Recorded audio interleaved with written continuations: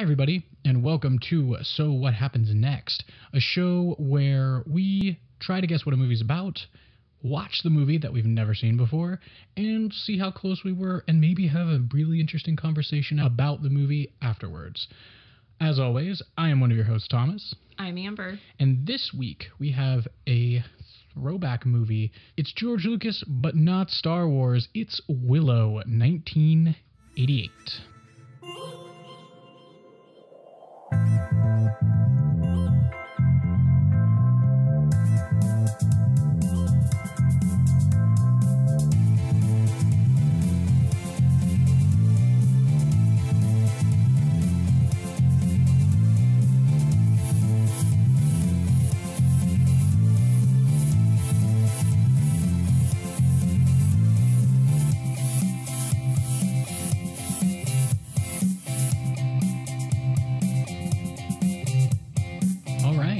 So, Amber, how you doing today? Doing good. Yeah? Yeah. It's beautiful today in the city. It is. It's really nice outside. Oh, yeah, no. We took our dogs for the walk. It was great. They're pooped out and just sleeping on the floor right now. So. But it's also a magical day to watch a magical movie. We have Willow from 1988. It is directed by Ron Howard and written by George Lucas. So, you know, it's like Star Wars, except not quite. And it's also a nice change from like Candyman last week, which was like gory and bloody and overly operatic, ? Yeah. So as always, I have 5 things on the board about what this movie is. For those of you listening at home, that is 1, an evil queen, 2, a magical land, 3, a baby, 4, George Lucas's involvement, and 5, this movie was made in the 1980s, so if you want to kind of get a perspective of style, there you go. It does not take place in the 80s, it's just filmed in the 80s. So, Amber, how about we open it up to you? What do you think this movie's about?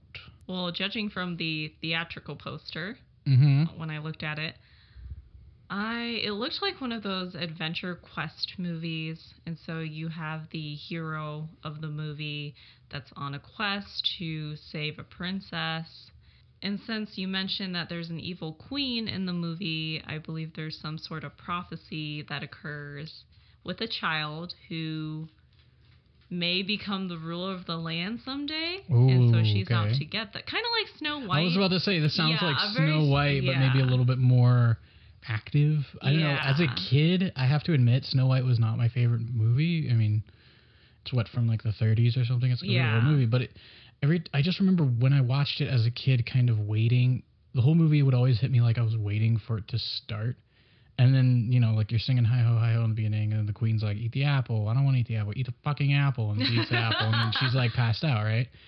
And it's just sort of like, all I can really remember experiencing as a kid was just from the point where she's passed out, like all of that happens so quickly. And then she's just like, it's just there. Like, she's just there. Yeah. Nothing really occurs. The movie doesn't feel like it moves. Like, it doesn't feel like she's a part of the movie. That's perfect. That's perfect. Yeah, exactly. Centered around her. Right. It's really, let's look at the dwarves. We get to know their names. Right. We don't they sing know, a song and all this shit. Anything about Snow White. And the worst part is like the hero of the movie, the prince, like, I don't know if you learn anything about him until he just kind of comes and kisses her in her weird glass coffin, which, like, by the way, she would be dead inside of, because that thing would be like a greenhouse with no oxygen. She'd just be frying in Unless there. Unless they poke some holes in there. They poke some holes in the bottom. Let the air come through. Yeah.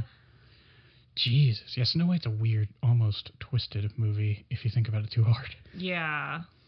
But anyways, you have an evil queen and a baby. I think I can get behind that. Like, it's the prophetic child that she has to stop from eventually becoming king and taking over her land or something. I don't know. Sure. Okay. How do you think this movie is going to feel given, like, George Lucas, the 80s? We're so, like, the last we're going to have some movies music in there. You're going to have music? Singing. You're going to have singing and stuff? Yeah. There's got to be a song or two. Do you mean like as in like a musical, or like in Return of the Jedi when we're in Jabba's palace and they're just kind of doing a random stop dead in the movie? Yeah, you've got like music. Strippers in the corner that are just. Do you think this movie's gonna have strippers in the corner? Well, no, not like that, but it's just gonna be like George Lucas. Like, just, it's all good, and then there's just some weird parts in there that you're like, huh, okay. I think that's a good way to describe this movie, at least Star Wars, is it's like, especially it's like the tampering. It's not bad, but it's also not like you could live without it. Yeah, like it doesn't help. It was just put there basically, and you have to deal with it. I think that summarizes a lot of like probably the most tame of the opinions of like the re-released original trilogies. It's like he edited them. I didn't really need it. It's kind of weird. It doesn't kill the movie, but I don't need it. Like, it didn't have to happen, and I would have been fine. Yeah. I guess it doesn't have to go back, but it doesn't need to be there either. And I think that's an interesting thing. I'm curious because we're going to be watching this on Disney Plus. Apparently, I had read that Disney Plus had changed a little bit more of the original Star Wars trilogy before releasing it on there. Oh. That could be false. I don't know. I've watched them and didn't notice anything glaringly different, but maybe they're doing the same thing to Willow and George Lucas got another crack at it, unless Ron Howard like stopped him dead. Who knows? Yeah. I guess as far as my thoughts on this movie go, I wouldn't be surprised if, Amber, you're totally right, prophetic baby, evil queen, or it's the queen's baby. And the baby's more powerful than the queen, like inherently. It's one of these like it's like Baby Yoda. Everybody wants Baby Yoda, and Baby Yoda is a baby, so he's kind of neutral. Like, he's not really good, but he's not evil. He's just a baby. Mm-hmm. I think it's like that. You have this evil queen who has magical powers, and then a farmer or like I don't know, like a blacksmith. One of those like I'm not really anybody characters or something. Mm-hmm. Is going to be like our main character gets roped into this whole thing of like, I gotta get this baby out of here. And it turns out the baby's more powerful than the queen, and the queen wanted to like get rid of the baby or use the baby for nefarious purposes. But if the baby were good, maybe they'd have a happier magical land. I think we're going to have music. I don't think we're going to have a singing number, but I think we're going to have some like funky 80s kind of techno-y thing going on. If you think of like the what is it, the ambience type of music going on, or just kind of like what you would see in like the Dark Crystal, like right, like that. Oh, and there has to be puppetry in there. Oh, for sure. There's gonna be loads. It's George Lucas and Ron Howard. There's gonna be loads of puppetry. Yeah, I think we're gonna be dealing with like solid 80s synth music, and I think you're totally right. We are going to have puppets. I would not be surprised if at least one main character in this movie is a puppet. And I would also not be surprised if they die and or almost fake die kind of type situation. Yeah. The whole Disney death thing. So we're going to take a second. We're going to watch the trailer for this movie. And then we're going to give one quick final thought before we go off and watch it. Okay. So any quick final word after watching the trailer? I couldn't really tell what was going on because there was because it was the much. 80s and they knew how to make a damn trailer. Yeah, that's true. It was like, okay, I see the evil queen. She's like, where's the baby? Kind of like from Ice Age. Like, where's the baby? No, I think I might have hit the nail on the head on that one. I think it's her baby, and it's like, where the fuck's my baby at? Yeah. Interesting to see Warwick Davis is like the main character in this movie. I mean, I knew that going in, but like, it's kind of cool. Like, I have no idea who that is. He was one of the Ewok. He was the main Ewok guy in Return of the Jedi. So he's the one that Leia finds in the woods. It helps her. Like, he played that guy. Okay. He was like a little kid, I think, at that time too. So it was like him like growing up. He's also been in every single Star Wars movie, I think, since then. Okay. And he's been in like 10 out of the 12 as like someone. Like, he's just, like, cameoed as a character, and I think in a couple of them, he's, like, the same character. Like, he's in Solo. Yeah. So I guess maybe this movie sort of helped that. Ron Howard did Solo. George Lucas did Star Wars. Maybe he's just kind of playing all his, big-name people. I don't know. But I think it looks interesting. It looks whimsical as hell. It's, like, a lot of it kind of reminds me of Lord of the Rings. Well, you got to think, like, these things were inspired by Lord of the Rings, and Lord of the Rings didn't come out till like 2002. Oh yeah. So like this was especially one of those, like the people in the armor and right. Yeah. No, this movie, like, again, I mean, I know it's George Lucas and all, but wow, like the special effects that look like they're going into this one-off fantasy movie is pretty impressive. Yeah. I think that no matter what, it'll be delightfully surprising. Yeah. However, I am a little curious because the trailer we watched is about the Blu-ray re-release of this movie, and they talk about some edits they might have made. So let's see if there's some like blatant CGI of the early 2000s in this. Yeah. But go ahead and come along with us as we journey to the magical land of Willow.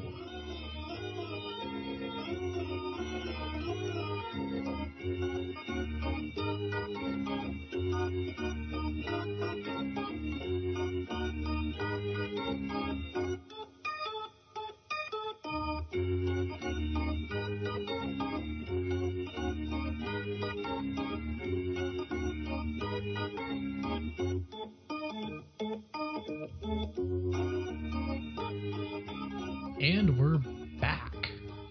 So, what do you think? It was interesting. I thought it was fun.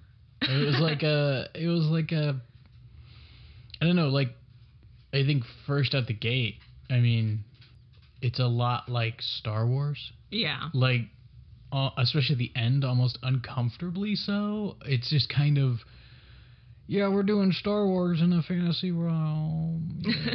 Like, I don't know. I guess, so compared to, like, what we thought it would be, you know, what I feel almost upset that we didn't quite get the music that we wanted. We got it, but not in a huge, you know, we wanted that weird synth 80s music. Yeah, we didn't really get that at all. No, it happened once. I have a note of it, but like I remember it only happened, I think, when they came into the little village. Yeah.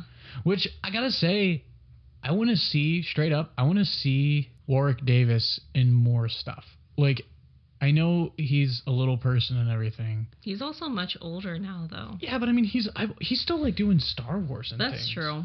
And I guess I'm just kind of like, you know, that shouldn't be hindering him. I mean, like, this is a really good example of, like, it wasn't really a thing, I feel like, in this movie. Like, it was addressed in the sense that, like, all the normal people were shitting on him, right? Yeah. For being a little person. But, like, I don't know. Like, he's a really good actor, and I liked his performance in this movie, and it, like, it wasn't like, oh no, this is distracting or something. Like, I feel like people thought that maybe back in the day when different nationalities and races were getting into movies. But it's just like, the dude's a good actor. Let him do some stuff. Yeah. That's not a George Lucas joint. Like, I don't need to see him be an Ewok. Yeah. And I don't need him to just only be in Star Wars as little bit parts. Yeah. But yeah, I guess, like, to get into the movie a bit, Amber was pretty on point. Like, the kid to be born, which they got all kinds of crazy names for these peoples, and I tried to keep them. I think the kid is a daikini, which I feel like is a form of a bikini that is, I don't know what it is, but I feel like a daikini is like a instead thing. of a tankini, it's like a... Yeah, it's like there's some kind of thing. I don't know. It's a daiquiri with like a bikini wrapped around it or some shit like that. I don't know.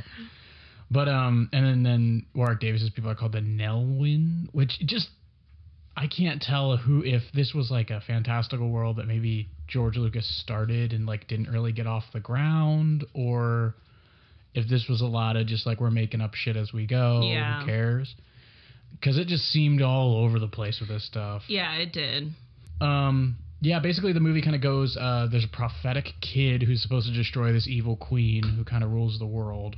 So you get kind of like a Herod situation where he's like, well, kill all the little kids that are being born. And so she's killing all these kids, and then you get kind of a Moses situation where somebody escapes with the kid and puts her down the river or whatever. Yeah. And she winds up in the hands of Warwick Davis and his family. Which I think that's something that you don't really see in these movies that often anymore, is like these people having a family at the beginning of the movie. Yeah. Like that almost completely threw me for a loop. Because I'm thinking like in Lord of the Rings, Frodo's just a dude. Yeah, Sam's it's like as if the movie is more focused on Samwise Gamgee than Frodo. Exactly. And it was... Yeah, I mean, you're kind of right. It's like if the only characters in Lord of the Rings were Sam and maybe Aragorn. Yeah. Like a cocky Aragorn, which I gotta say, Val Kilmer was a lot of fun in this movie as like the rough and tumble whatever thief guy was. Like it was enjoyable to watch it. I think the big enjoyment from this movie is just the fucking set design. Yeah. Like, the movie itself, I think if it didn't have, I assume... And the fact that they had all, like when they introduced like the village to you. Yeah. They had other little people too. I mean, it was like everyone was. Yeah. I was really like, whoa, okay. I was really impressed because I don't know if you know this, but like in Star Wars Episode 6, that's what happened with the Ewoks. Gotcha. Almost all the Ewoks are little people. I think it got to the point where they actually couldn't find enough. I might be mixing it up with Wizard of Oz because I think Wizard of Oz did something similar. But I think the Ewok sequence did have a bit too many people, so they had to find like kids to do stuff because there just wasn't enough like little person actors. Yeah, I thought that was actually really cool. And like everybody's a character. It's not just like here's a bunch of rando little people running around like just for sake of like being set pieces. Like they actually did stuff in the movie. Mm-hmm. Yeah, you have like they have like a Gandalf kind of character. I guess I guess if I were to throw like Willow's character in he is someone who's not very confident and he wants to be like a sorcerer or something like that. Yeah. Is that what he keeps yelling at everybody? Yeah. He like wants and it looks like they only choose like you have to answer the question right. Yeah, you have to answer the question right. Which if I recall is what finger has all the magic in the world or something like that. Yeah. Is more or less what he asks everybody, and everybody picks one of the Gandalf guy's fingers, and they're all wrong. Yeah. And, you know, the answer you find out 5 minutes later is that it's in your finger. Like you're supposed to raise your own hand up and go, my finger, which you kind of get from, you know, you're sort of obvious. Like you're like, oh yeah, that's the whole thing is the power is in you, kind of type deal. This movie's lighthearted enough to I think to where it doesn't lose anything for that. Yeah. But yeah, and I think what the Gandalf character tells him, like, oh, you should be more confident in yourself or something. And that's sort of Willow's arc in this movie, is him being more confident in himself. And there you go. Yeah, because he's not, like, necessarily the village idiot. He's a village, like, screw-up. Yeah. Like, he's not a bad guy, and he's not hated, but he kind of has some powerful people in his village against him. Mm-hmm. He's got a great loving family, but, you know, more often than not, he's just kind of like, yeah, I'm trying to be a magician. I'm not doing too well. This movie's like Lord of the Rings if Gandalf made everybody go. Instead of, like, who wants to go take the ring? If Gandalf was like, you are going to take the ring to Mordor, Frodo. Thanks. And, like, oh, and you 7 people are going to go with him, or 9 people are going to go with him, whatever. And they just leave. But, you know, it's whatever. The baby was great in this movie. Yeah, the baby had the best expressions in this movie. I'm sure that was just like a lot of work on the cinematography part. Like, they probably really just sat there with a camera in this baby's face for hours and hours waiting for it to make like a good expression. Yeah. But I mean, the editing was so well done. It was like this baby's reacting to everything they're saying and all the stuff they're doing. I was kind of shocked that they were so quick to dump the baby on Val Kilmer in the beginning. When they meet him, he's in like a cage. Oh yeah, and they're just like, "Oh, here you go. You're human, so yeah, you're one of the Daikini or whatever. Here's the baby," and he's like, "Cool, that's fine." And I'm just like, "What? Yeah. Like, why would you do this?" It was weird. Yeah, I didn't care for it. But yeah, they eventually get him away. Willow gets a magic wand from the. Can we talk about the fucking, what were they called? Brownies? Yeah, the brownies. Oh, Jesus Christ. They dump the baby on Val Kilmer, and the brownies, which is a magical... Steal the baby. Is this a thing? Have you ever heard of brownies in, like, fantastical lore before? No. Neither have I. Until this movie, I've never heard of... Like, I've heard of almost everything in this. Yeah. Aside from, like, the names. I think there's a different name for them. There gotta be. Like, yeah. I don't know, because like they make scavengers or something like that. Or like sprites or something. Maybe. Yeah. Because they're like little... They're basically, for you guys listening, if you have not seen this movie yet, if you have seen Night at the Museum, they're like, the cowboy and the centurion characters. Like, they're two miniature people that are, like, running around for nothing more than comedic relief. Yeah. And, I mean, I'm sure if I watched this as a kid, I'd probably think they were, like, funny as shit. But as an adult, I feel like I kind of want an edit of this movie where those people are just removed because they don't do anything. Yeah. The only thing they do is they steal the baby. Which is like how they get into the movie. And then they hang around. They're like ticks. They like show up and cause something and then they're still there. And then, they sit around forever. And it's just like the only thing they facilitate is Willow getting the wand, which is gnarly as hell in like both the cool power term and the actual shape of the thing. It's not the straightest looking wand in the world. I mean, it's like a gnarled up stick. It looks like something they just found on the side of the road. And it's kind of like, did they just like find a stick and polish it up? And they're like, we need a wand. They're like, okay, cool. Here you go. I found it on my way to work today. Shop guys cleaned it up. Here you go, Warwick. It's your wand. But I could have done without the brownies. I don't think they really needed to be in the film. No. Yeah. I think because they don't. I think they do. Especially since you have a little person. And then you have the brownies, which is kind of just like, why?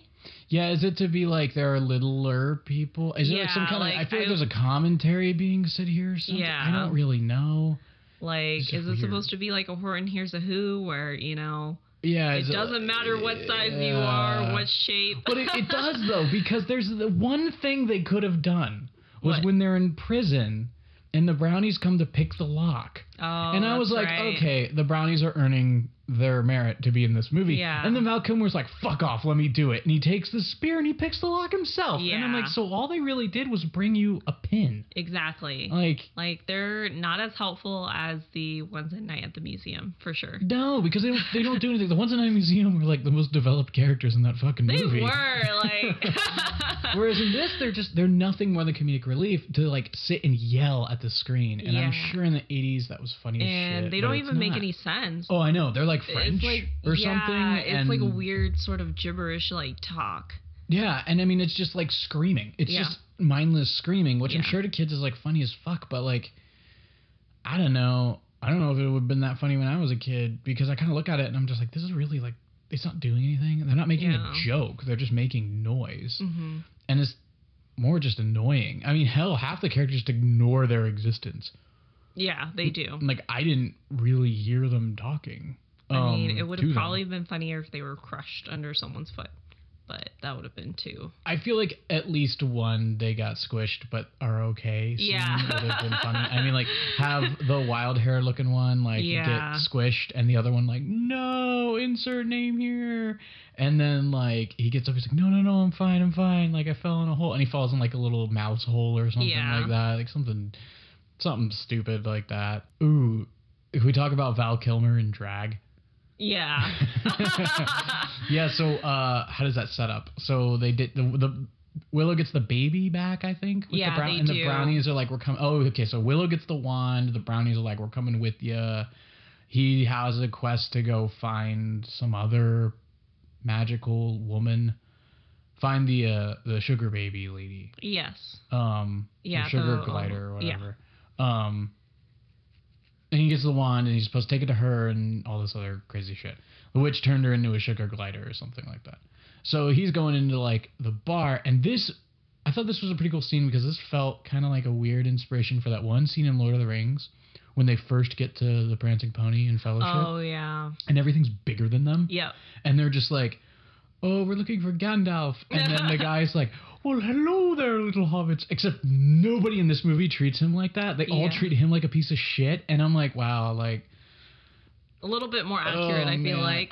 But like at the same time, I think Lord of the Rings would make more sense because it's a world where like all these people are interacting all the time. That's true. And so when he's like, oh, hey, and there's hobbits. So many different types of people too. Right. Yeah. And this guy's like, we got hobbit-sized rooms and shit. Like, I am owning a business and I am trying to make money. So the smartest way to do this is by treating everybody like normal fucking human. Whereas in this movie, they're like, what? They keep calling him something. What? Peck. Peck. Yeah. They keep calling him a peck, which I don't know if that's like a real term.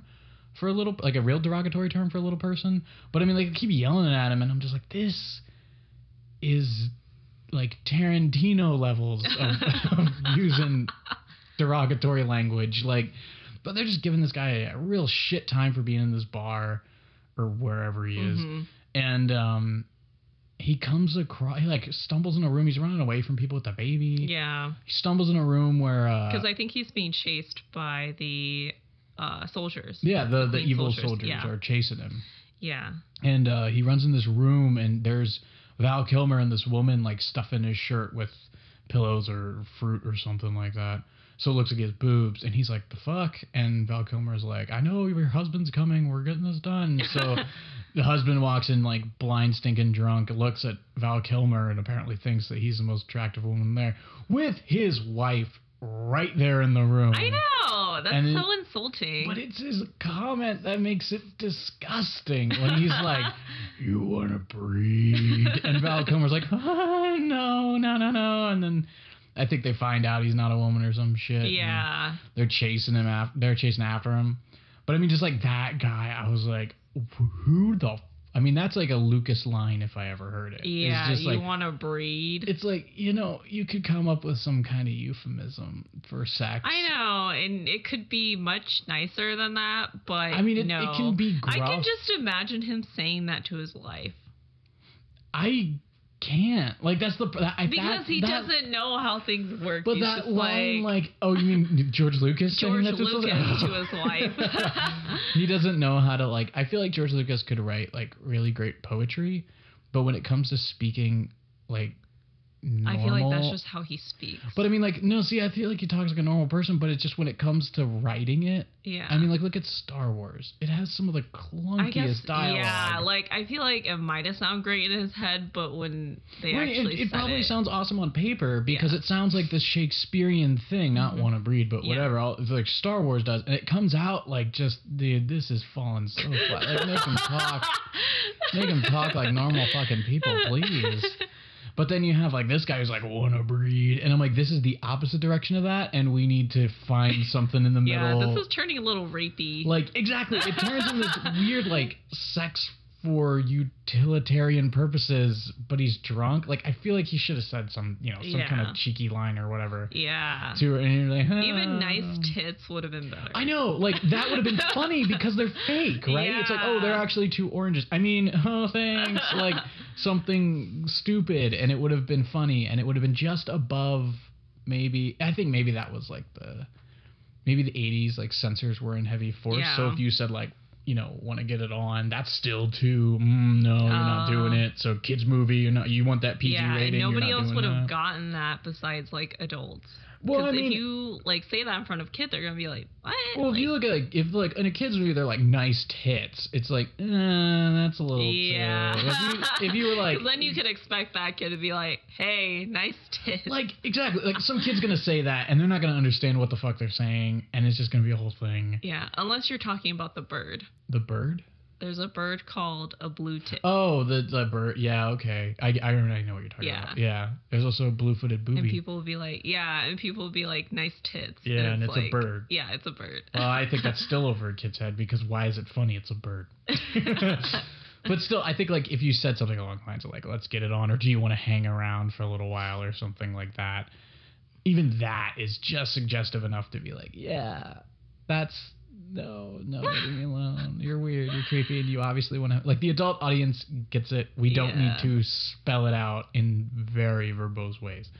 There are so many, like... It's like all the Star Wars... Well, at least the first 6 of them. So many wipes.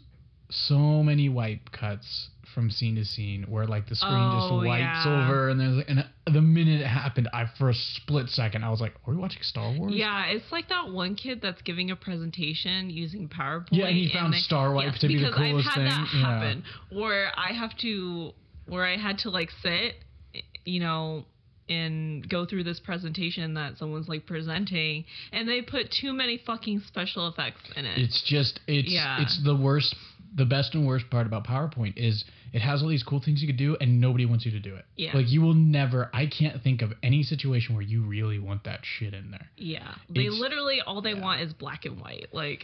They just make it have enough color to keep it stimulated, but make it bland enough to where they don't feel like they have to look at it. Yeah. I mean...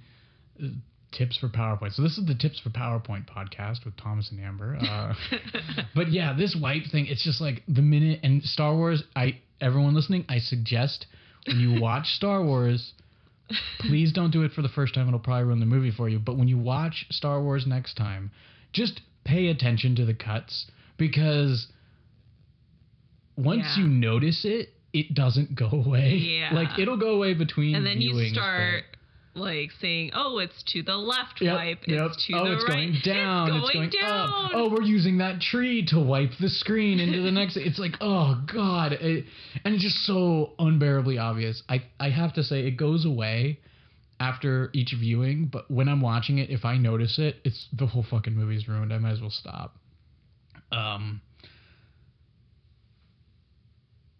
I like the Eric is a dick. Okay, let's dive right into fucking Eric. Like, I hate that he's so much of a character in this movie. I know, it's like he keeps popping up. He's and the like, brownie of the when you think that he's people. not gonna be in there anymore, he just like he's back. Yeah, he's back. So Eric is a character, for those of you who haven't seen Willow or want it spoiled for you, I guess.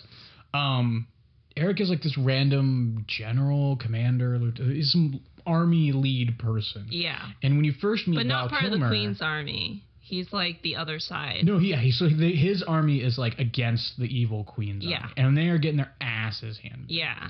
So when you first meet Mad Mardigan, Val Kilmer's character, Eric comes along and is like, they kind of ignore Willow and Willow's buddy.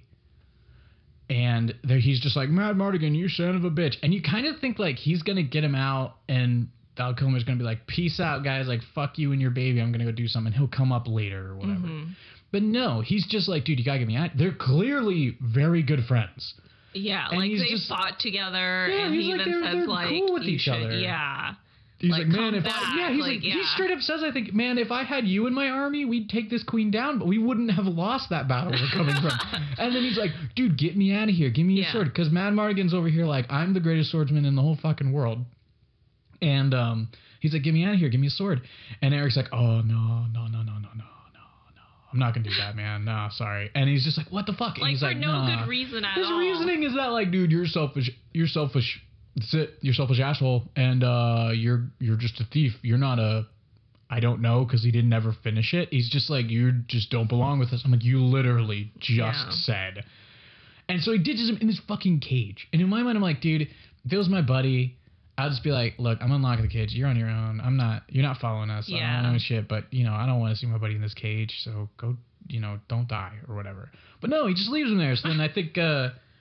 Willow or somebody, they get him out of the cage and all that shit. But Eric's gone, and you think, okay, I was so scared because I'm like, we gave this guy a name. Like, he might come back. But he's such a prick. Like, from the minute Val Kilmer asks to get out of the cage, Eric is suddenly like, fuck you, you're a piece of shit. Yeah. You belong here. Mm-hmm. And I'm like, where the fuck did this come from? So he ditches him, and you think Eric and his buddies are like, bye movie, we're gone, but fuck no. You have this like crazy horse chase scene that lands them in like the snow or something. Mm-hmm. In this like little village. Yeah, they land in this little like mountain village, which was the point in the movie where I was like, Jesus Christ, this doesn't just look like Lord of the Rings in a fantastical way. This looks like where they filmed Lord of the Rings. Yeah. And it was. This movie was filmed in New Zealand, just like Lord of the Rings. And so I feel like there's got to be that small like partition of fans that go to New Zealand, and they're like, oh, you want to come here to like walk the path to Mordor or whatever these nerds go? And it's like, no.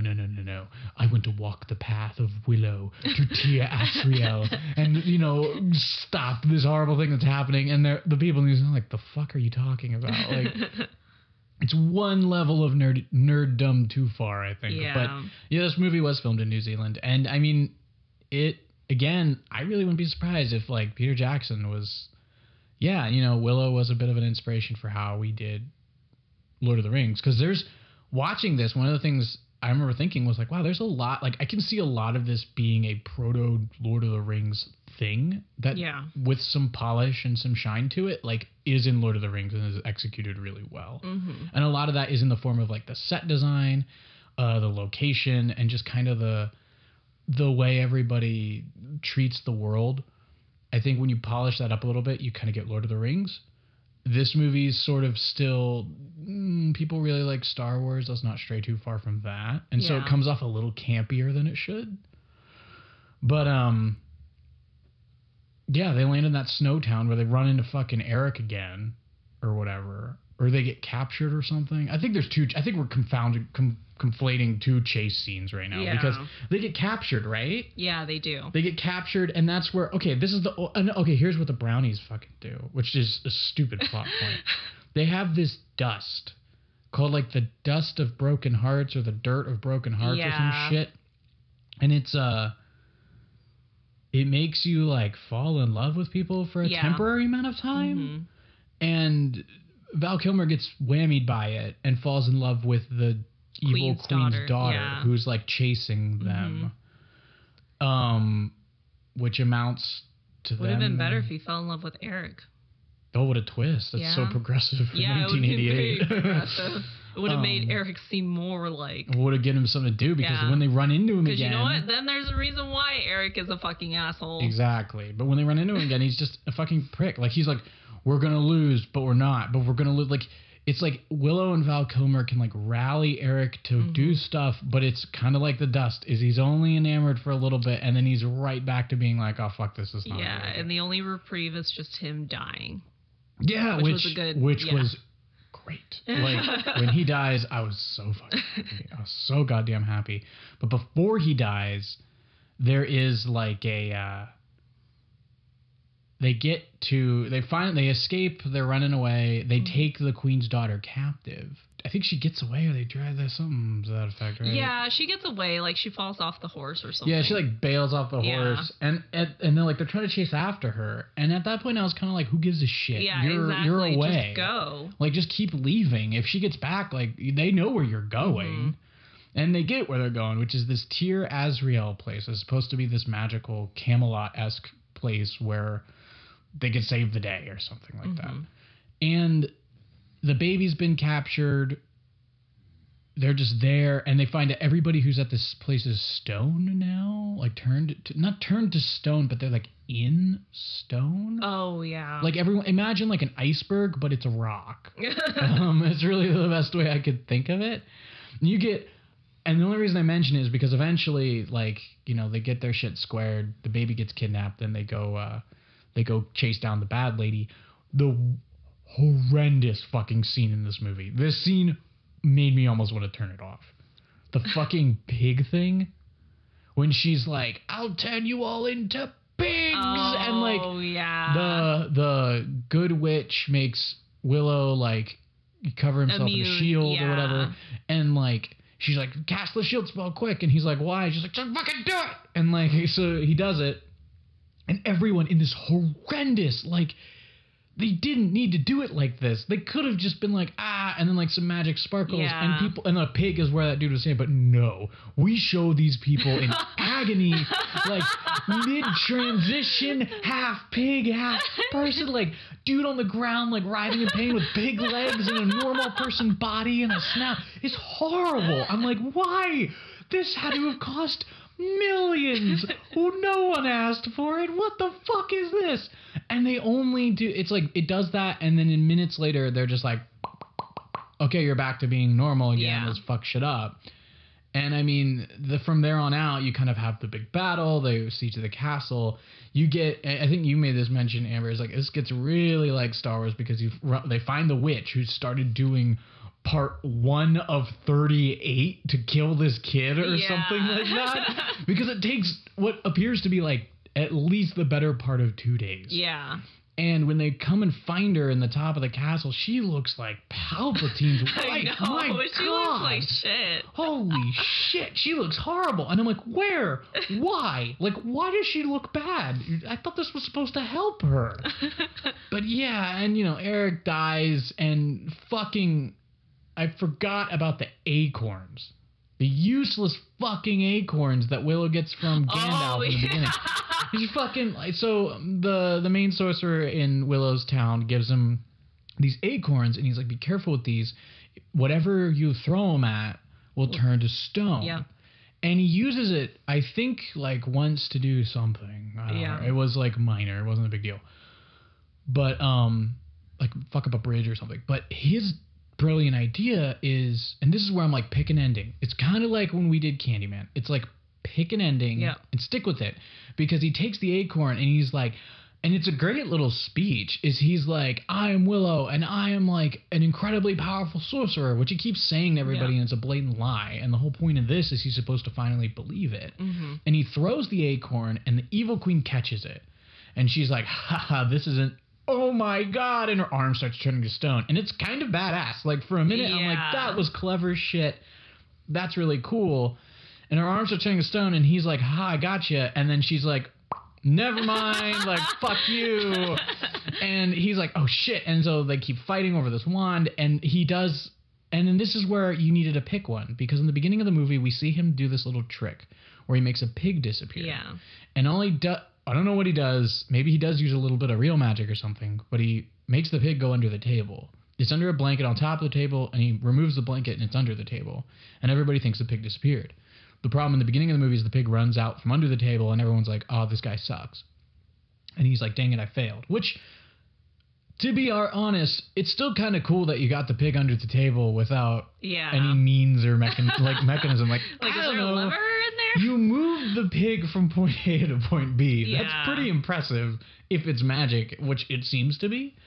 But he does the same thing with the baby and tricks her, and she's like, what? And he's like, I sent her to a dimension where she'll never be touched. And she's like, that's not possible, oh my God. And then they kill her.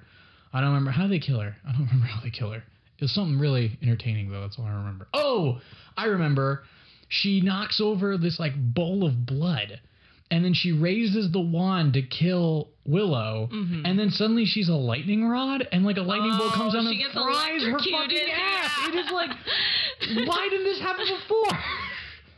But yes, so she's dead, and everyone's like, where the fuck did you send the baby? And he's like, just behind this like rock. It was my old disappearing pig trick. And everyone's like, haha, Willow. And he's like, oh, it's me, Willow, yay. And like, everyone's cool. Everyone's happy they saved the day. And Willow goes home, much like, you know, The Hobbit, really. Yeah. He goes home. Except like, this is the thing I kind of was like, this movie does, I get that in Lord of the Rings, it's sort of like, nobody really gave a shit that Frodo was gone or Bilbo was gone. Like, nobody really thought about it. But it was kind of nice to see, like, everybody in the town all happy to see Willow, and he sees his family, and they're all super happy to see him. Yeah. And it's like, you don't get this kind of quiet, calm return. And I mean, part of it's just because it's not the same kind of movie. I mean, Lord of the Rings has a lot more going on emotionally, but, you know, it was kind of nice to be like, oh, the triumphant return of Willow, and everyone thought he was going to die, and it was just like, oh no, he fucking did it. He saved the day, and everybody's happy now. And like, that was nice. You know, I think Val Kilmer and the other woman the daughter decide to like raise the baby or something. Yeah. Is that what happens? They like adopt the kid. Yeah. And everybody's got crazy names. It's just like Star Wars. When you think about it, like nowadays when you say like Obi-Wan Kenobi, like everyone knows what you're talking about. Can you imagine back then? It was like Obi-Wan Kenobi. Obi-Wan Kawatchit? What the hell? But yeah, it's a whole thing. What did you think of this movie, Amber? As like, now that we've kind of revisited it and relived it for a second time. It was all right. Like, I didn't really enjoy it that much. Although I did find that Willow himself kind of held up the plot, so it kind of made up for it. But otherwise, like, there were just a lot of things like going on, and like you said, it seemed like they had multiple endings, and then they just kind of decided towards the end like what they wanted to do. I mean, I like both were great, but at the same time it was like, you do need to pick one, and it's sad that you couldn't do the other. But I think that's the difference between this movie and the last movie we did, Candyman just had 3 different endings. All of them were like equally as whatever cool. I think I liked this one best. Yeah. This movie, like, both of them are great endings, like how you defeat the witch. And I'm just like, that's actually really cool. Like, if he did the disappearing pig trick, that would have been nice. Or if he used the fucking acorns, which we have not touched this whole movie, except maybe once on accident, it would have been cool. Like, I'm fine with that. And it would have been but it would have been like, oh man, I would have liked to see what the movie would have looked like if he did the other thing. Yeah. But yeah, I think I agree. Like, there was a lot. This movie definitely has got to be like, we're not. I mean, I would say like Lord of the Rings really jump-started the fantasy genre in movies again, and like Game of Thrones did that for TV as well, and things like that. I think Willow is, honestly, I don't want to say it like it's some revolutionary movie, but I think if Willow was maybe made today, or at least in the last 10 to 20 years maybe, it would have been a lot better. Yeah, it's kind of like the Dark Crystal. They like revamped it, and like it became the Dark Crystal television series is great. And I mean, like, you can, like, that's the thing, is like, you think things like Game of Thrones and Lord of the Rings and these fantasy things where it's like, yeah, we can gamble on these fantasy TV shows and movies now because people will actually come to watch them. Yeah. And I mean, like, it's one of those movies where I don't want to be like, oh, it's ahead of its time, but like, if it was made today, I think it would have been a better movie, just because there would have been a much more clear direction that the movie should go. Yeah. Because this movie kind of walks that weird line of like, is it quite a kid's movie? Not really. Yeah. Like, it definitely seems like it's like Star Wars Episode 6. It's aiming at kids, but it's also not. Yeah. And I mean, it comes off that way, and it has the potential to make you kind of question, well, who is this movie for? And I think today, you know, when I was a kid growing up, like, we watched Lord of the Rings, but by no means do you go like, this is a movie made for children, you know? It just can be enjoyed by a lot of people. However, though, I will say a couple bits of trivia is George Lucas allegedly specifically wrote this film for Warwick Davis after he met him during the filming of Return of the Jedi. Okay. So in 1983, he met Warwick and was like, I'm going to write a movie for you. And he wrote Willow. This trivia, though, by the way, comes from IMDb. So it's the most easily accessible and also easily, like, plagiarized trivia in the universe. So who knows?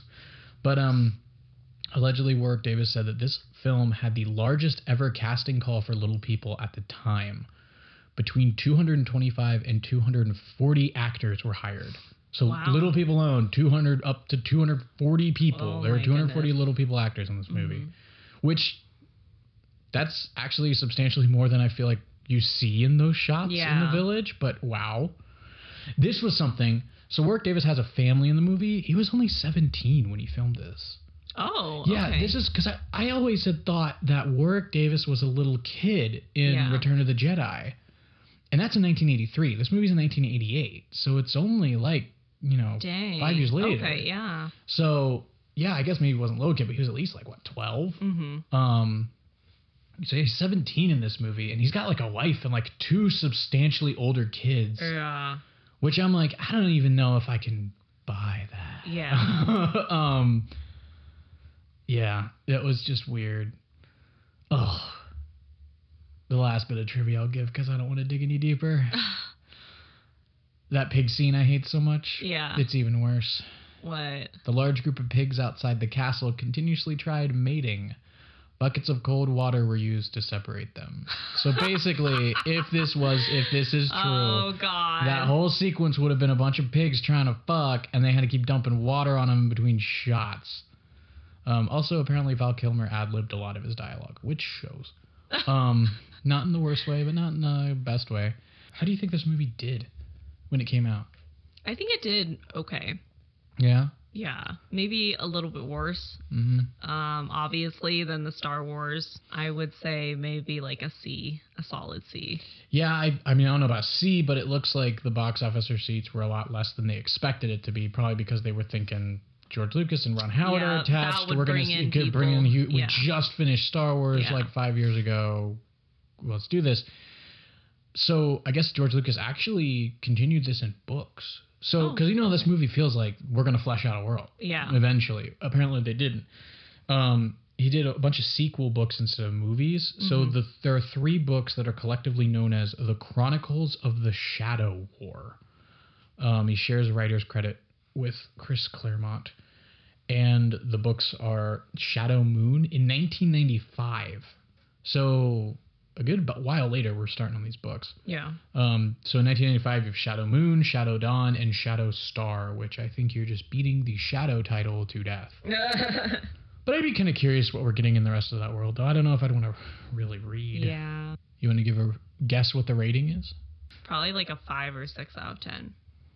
A 5 or 6 out of 10, really? Yeah. It has a 7.3. Oh, okay. Actually.